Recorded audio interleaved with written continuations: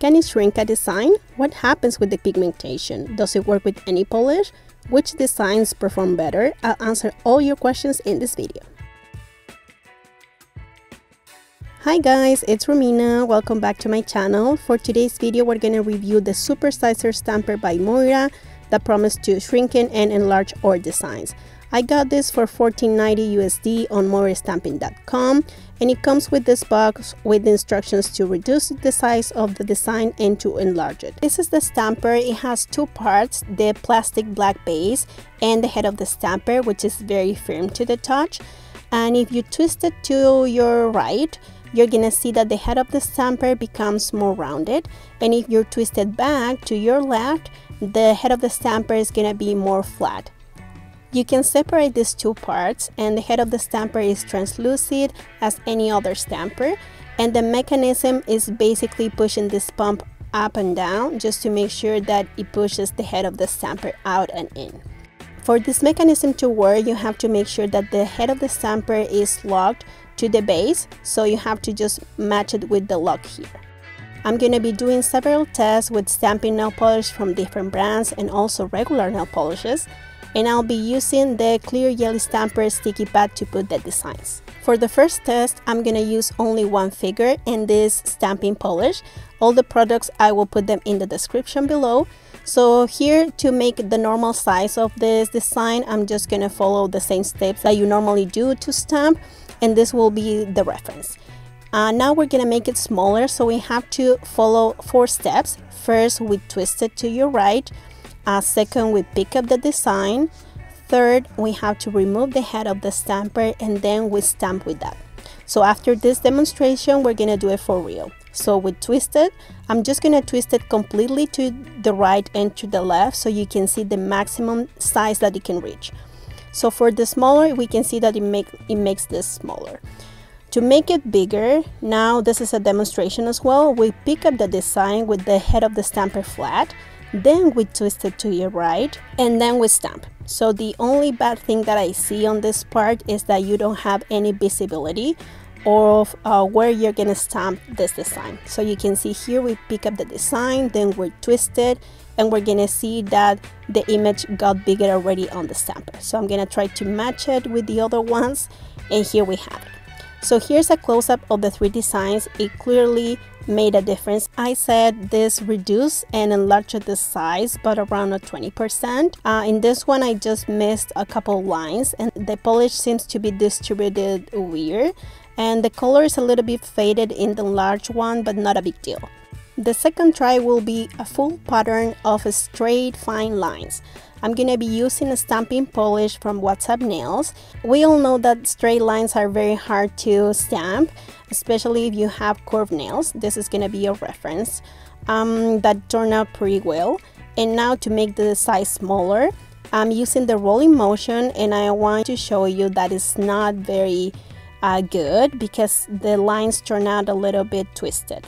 So when I'm stamping straight lines, I always prefer to use the up and down motion, which is what I did in the second try, and this turned out a little bit better.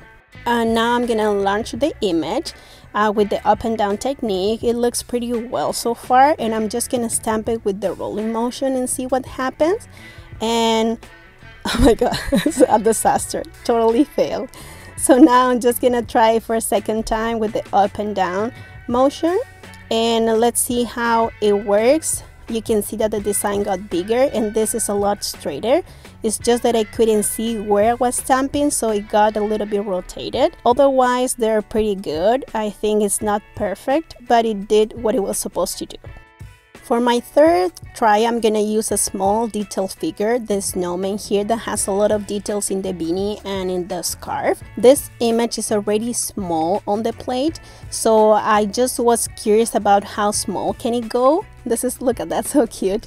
And if we're gonna miss some of the important details of the figure. So here's the smallest option, and then here's the large. Oopsie, I almost put it on top of the other one. That's because you don't have visibility. And here we have the comparison. So we missed a lot of the details in the beanie, in the 3 of them, and also in the scarf, in this little one. Otherwise, I think it did pretty well with the details. For our fourth test, I'm gonna be doing a full pattern detail. So I'm gonna be using this stamping polish and the sweater design that I got here. This has a lot of little lines, and look at that, the design is amazing. I really love it, and it's very detailed. So here we have the smallest option, and now to enlarge it, here we have it. So in this case, I got a lot of residue around the stamper because I didn't use a rolling motion, it was just up and down. But we can also see that it did enlarge and shrink in this image. I noticed that the smaller image got a little bit darker, like the polish was more concentrated. For the test number 5, I'm gonna be using regular nail polish and an outline figure, so it has very fine lines.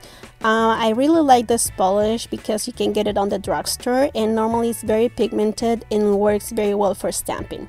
So here we have the smaller option, and here the bigger one. Oopsie, that's a mistake on my side. Here we see that it got the details pretty well. I'm pretty happy with this result. In the middle one, I also get that sense that the polish doesn't distribute quite well, so you got more darker spot and more lighter. For my test number 6, I'm gonna be using regular nail polish with thick lines in this plaid pattern. So this is for the first reference. I'm gonna be using the motion just up and down to pick up the first design. Then we have the smaller option and then the larger one. So let's see it up close to see the differences. I think that the lines got straighter in the last one, the larger image. In the middle one, I still had a lot of twisting and weird distribution of the polish. I think it's just a matter of practice and getting used to the stamper. Now I'm gonna reply to your questions. So can it shrink a design? Yes, it definitely can make it smaller than the plate size, but I said only by a 25%. The next question is, when you enlarge the image, does the color or pigmentation fade? Not as much, just a little bit in some designs, but I wouldn't consider it as a big deal. Does it work with any stamping polish? It works with any stamping polish and regular polishes from different brands as I tested. And which designs perform better? Fine lines, thicker ones, full patterns? I said it depends on the technique, practice and design. Try and error and just get comfortable with the stamper.